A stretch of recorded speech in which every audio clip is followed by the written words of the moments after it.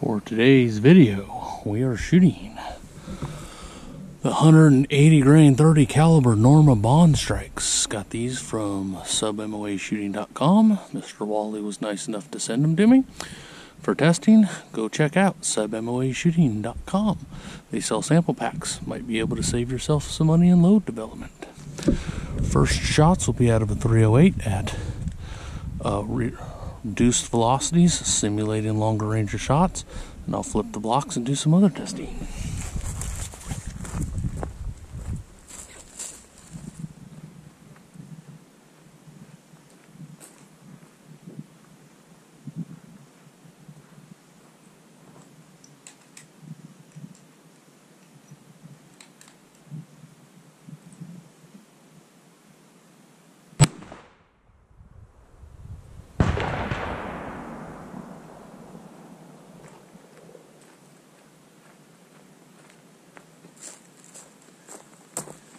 And that one just tumbled through the gel and may or may not be stuck in my bag. But I can tell by just the two directional turn it came in, tumbled once hard, as it's rotating, tumbled again, came out the side here.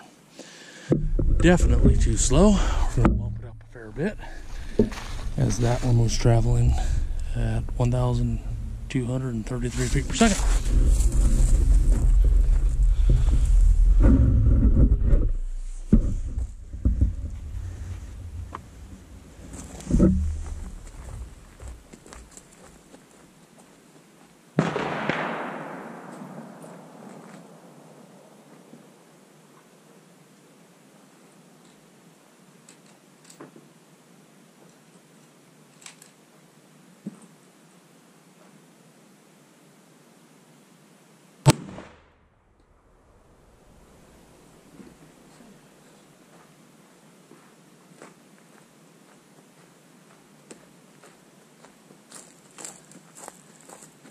And the same thing occurred.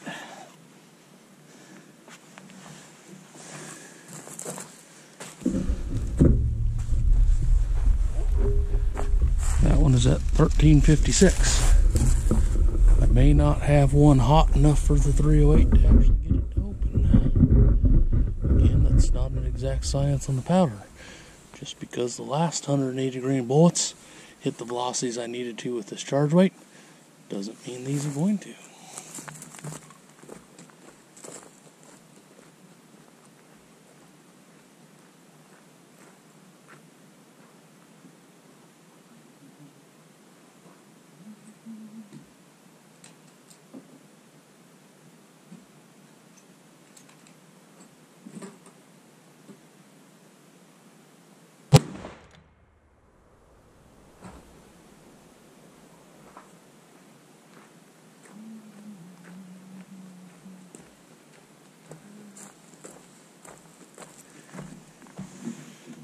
Again, that one actually made it through both blocks. It still failed to open at 1444. So I'm going to go ahead and just shoot a full load out of the 30-06 into this. Then I'll flip them and shoot a full load out of the 300 PRC into the other. That last shot appears to have left a little bit of fragments, so it's trying, see copper pedal there, trying to start to open at that point, and it didn't tumble. It made it through both blocks, but still just not quite fast enough.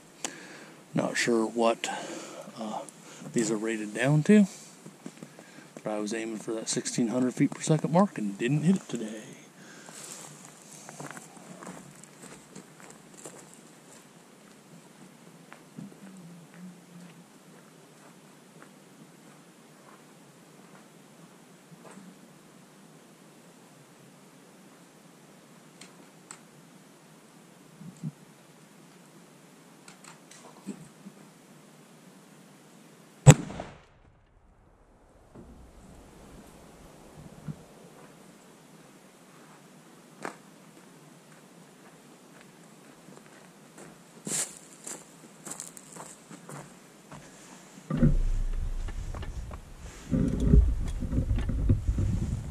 definitely did what it's supposed to, and it's caught right here. Might just camera to the other side quick.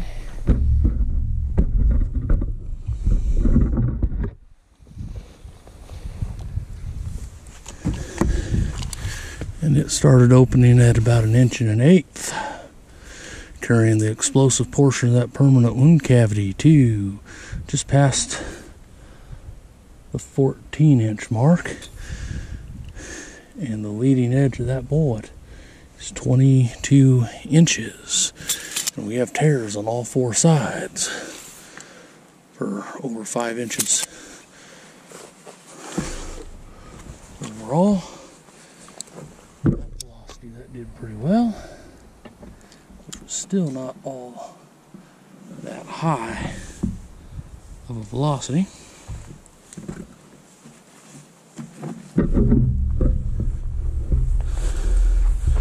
(2,468 feet per second).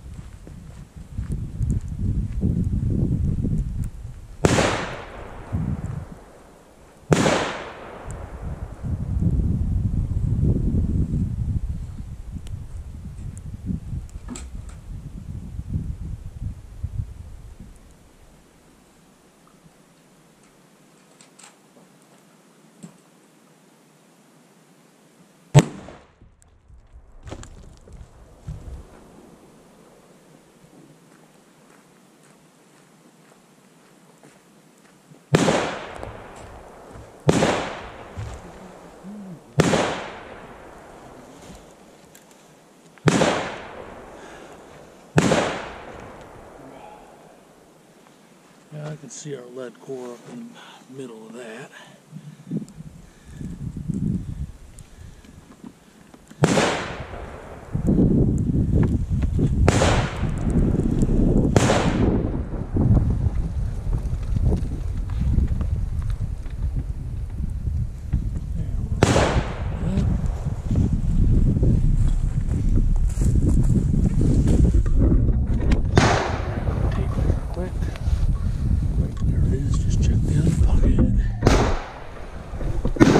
You have that opening up almost instantaneously, tearing on all 4 sides of the block again. So I can see the bullet sitting in here, leading edge at 23 7/8. The better portion of that permanent wound cavity carried from almost instantaneously to about the 12-inch mark.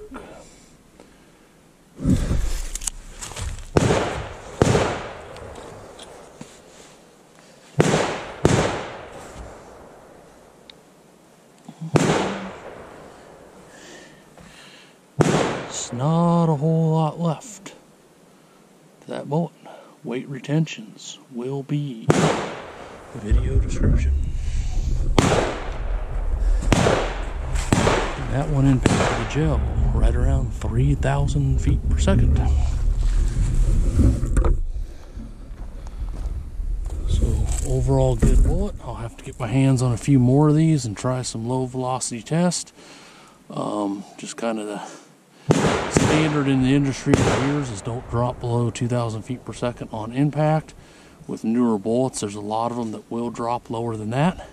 I do not know what these are rated to, but I'll look that up and get some more to do some more testing and just see how low a velocity they will go and still expand.